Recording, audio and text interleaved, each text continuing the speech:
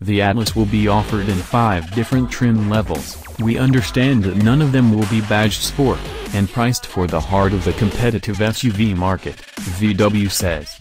The interior is essentially the Passat writ large, with the driver and front passenger placed before a broad, flat, rather uninteresting dashboard.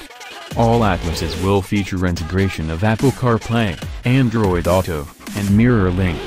VW's reconfigurable digital screen that replaces analog gauges, called Digital Cockpit, think Audi Virtual Cockpit, is on the options list, as is a 12-speaker Fender audio system that VW claims is the most sophisticated Fender system yet to appear in one of its vehicles.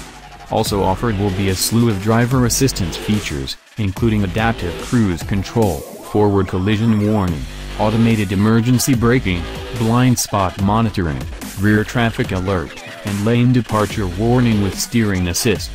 There's also post-collision braking, which applies the brakes when a crash is detected, helping reduce the risk of a secondary collision, according to VW. The Atlas will seat 7 with its 3 across second-row seat, while second-row captain's chairs that reduce capacity to 6 people are likely to be on the options list.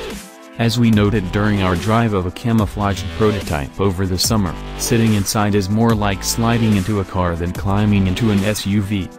The rather long rear doors, plus a clever folding rear seat, facilitate access to the 2-person third row even with a child seat installed in the second. VW says it designed the third row so that 2 adults can fit with a modicum of luggage behind them, an effort that seems to have paid off, based on our experience on the early drive. The 2018 Atlas will be available with 2 engines, neither of which are diesels. A 238 horsepower 2.0